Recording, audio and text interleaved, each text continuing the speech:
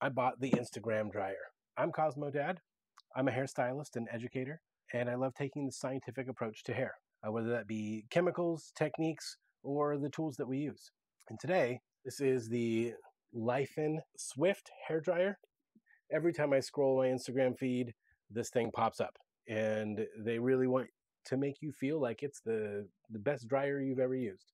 And you know what? It might be. I've done some other videos on testing dryers, and I want to put this thing through its paces. I have noticed that there's been like a technology shift with dryers, and that the smaller, more compact, quieter dryers, there seems to be some sort of a new motor technology, and everybody is shifting to that. It started with the Dyson, and now there's a bunch of brands that have smaller, lighter, more compact, quieter dryers. From my previous video, the one dryer that I really liked was the Chi Lava Pro, and I'm going to be comparing them. At some point, I'm going to run the Dyson through its paces too, but today we're doing the Dyson clone, the Laifen Swift. So a good dryer is going to emit negative ions so that it dries the hair with less damage more quickly. And we want to make sure that the ions are emitted with the cold air setting as well as the hot air setting. We also want a quiet dryer, something below 80 decibels if we can, that's going to help prevent hearing damage. We want something that's going to get reasonably hot, hopefully above 200 degrees, but not above 250. Not only how hot does it get, but how cold does the cool shot get? Do the heat coils turn all the way off so you can get a nice, efficient cool shot to set the shape of the hair? We want to measure the weight to see if you can hold this thing up for long periods of time. And finally, wind speed. How much power can this thing actually put out? So this dryer goes for about $200. Not cheap. Needless to say, I've got pretty high expectations. My first impressions are that it feels heavy. Maybe it's just the box that's heavy.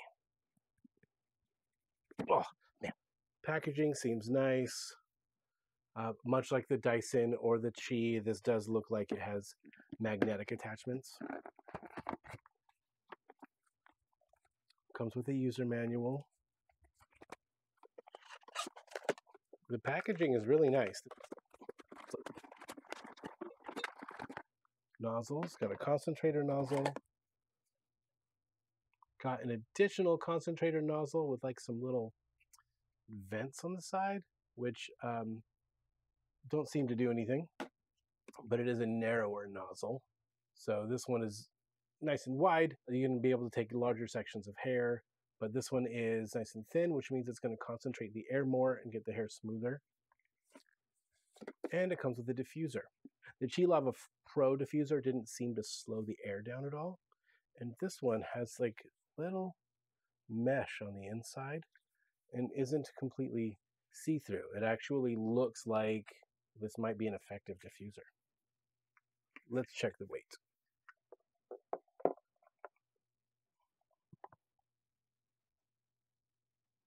$686 grams.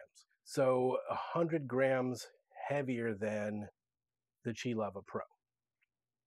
I think comparable in weight to a Dyson, but that'll have to be a future video.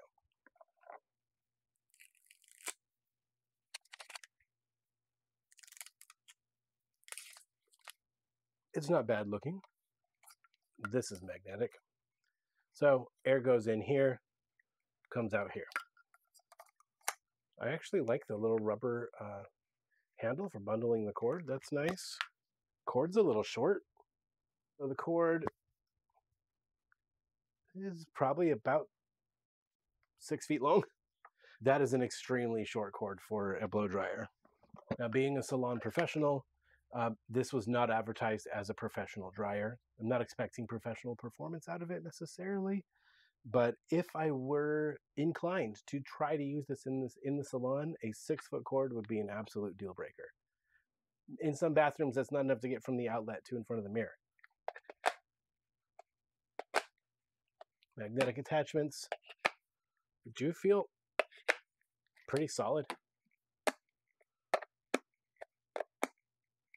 All right, this is on or off. So it's got like a medium and a high, or a low and a high.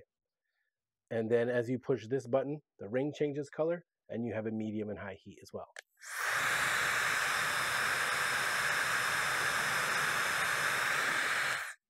Let's do our first sound test. Right now, the ambient noise in this room, 28 decibels, falling leaves. Only 2 settings, setting 1, setting 2. From about this far away from my meter, I'm getting it right at 80 decibels. If I get right next to it, like you might, I got 90 decibels. Let's see if it gets any louder if I throw a nozzle on. Not altogether unpleasant, but right around 80 decibels on average, 90 if it's up close to your ear. But at this distance from here to here, about 80 decibels. This is my anemometer, measures wind speed. Let's see what we have without a nozzle and then with a nozzle.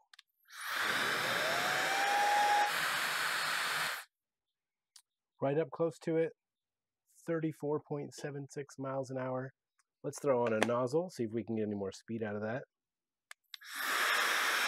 Interestingly, 29.9 miles an hour with what I assumed would be the strongest concentrator nozzle.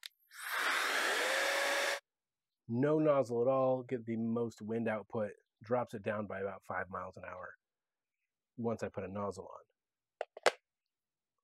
Let's see how much the diffuser slows it down. Now this was on high, which you should usually use your diffusers on medium to low speed, and it slowed it down to 6 miles an hour. That's really good. This might be a worthy diffuser.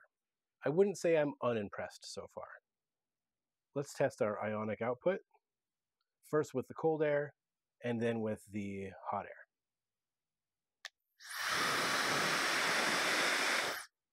No measurable ionic output with the cold air. So not getting any reading with my air ion meter, hot, medium, or cold. That's going to be a deal breaker once again for a professional dryer. It's just got a powerful motor. I can feel it gets hot. We're about to measure temperature. So now I'm going to measure our temperature. The way I like to do this, I'm just going to lay this down, blow hot air onto a non-reflective surface, and measure the temperature of that surface. Let's just go for broke and try high. Maximum output of 148.8, so we'll say 149 degrees Fahrenheit. Not impressed. That's the highest heat that this can get to. Once again, underperforming at just under 150 degrees Fahrenheit. Not impressed. Mostly, this has a super high air output, probably one of the highest ones I've ever tested, but not the hottest, no negative ion output. Let's test the cool shot temperature. 82 degree cool shot. That's really nice. I can feel it feels noticeably cool. So I'm going to put my stats up on either side of the Laifen Swift compared to the Chi Lava Pro, which is the current dryer that I use. And you can see that the only category that this has an upper edge in is wind speed. And oddly, wind speed without the concentrator nozzle.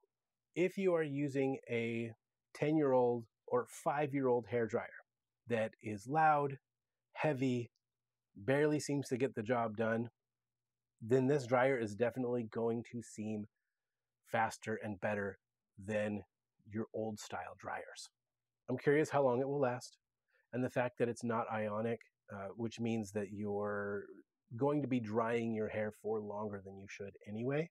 An even slightly lower powered dryer that puts out a full negative ion output may get your hair drier faster than this and with less damage. Is it worth $200? I wish I could say yes, but no. On top of that, the short cord, that's going to be a deal breaker. Leave a comment. Tell me what you think. Have you tried this dryer? Would you try this dryer? What other dryers would you like to see me test?